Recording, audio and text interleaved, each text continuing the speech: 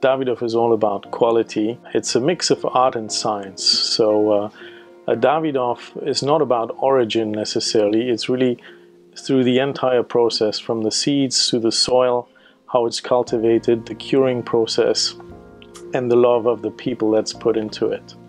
And that is something that you see in the end result in terms of the quality of the cigar and the experience you have.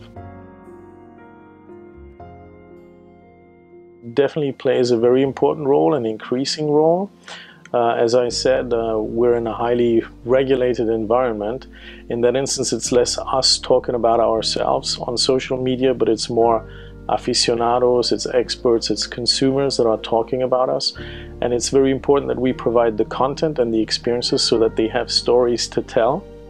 And this is something that we've just started also in China with WeChat, where we just gone live a couple of days ago actually, and it becomes more and more important. That's a key influencer strategy we obviously provide content for. Smoking cigars is something that is very popular among celebrities, whether they're from sports or from the movies.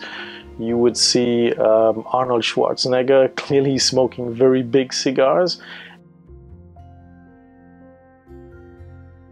It's not necessarily people with the most money or the most wealthiest.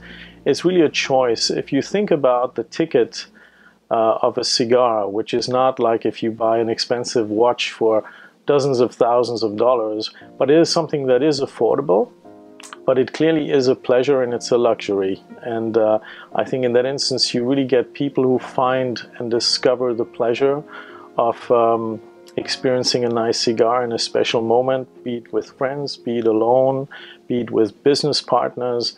And in that instance, it's from all walks of life, but it has something to do for sure with choosing a specific lifestyle.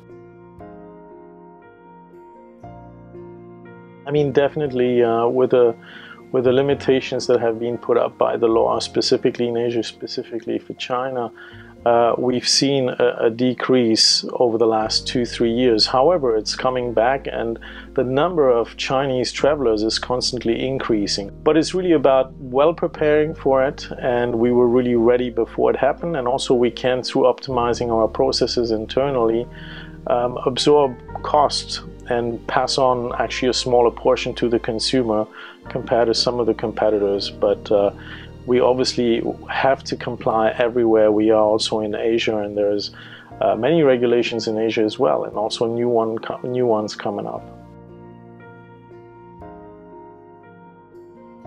We treat it very similar than in other luxury categories, meaning there is one travel retail price for all of Asia, and we do obviously specific and special editions.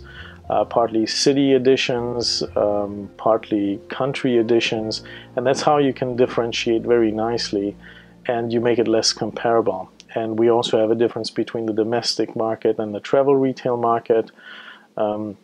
The old notion of duty-free obviously still exists, although it's not as present anymore as it used to be. I think convenience plays more and more an important role in travel retail. And I have to say, some airports offer shopping experiences that are really, I would say, role models versus partly the retail experience as well. So you find airports where you create shopping temples where people really like to spend time and where price becomes less of the dominant criteria to go shop there. So the joint venture with Bluebell is a little bit more than a year old. However, the joint venture is more of a legal, has been more of a legal act. We're working with Bluebell as long as I can think. So it's a very long established, very trustful partner. So we consider Bluebell, when it's about Davidoff and cigars, as basically part of the company. We're one company, how we work together. And we do have the travel retail side, but we also have the domestic side.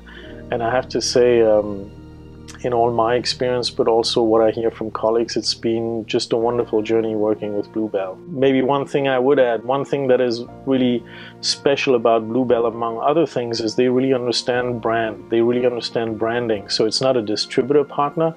It is someone who understands what the brand equity is and how you basically create that experience with that brand, and that's very important.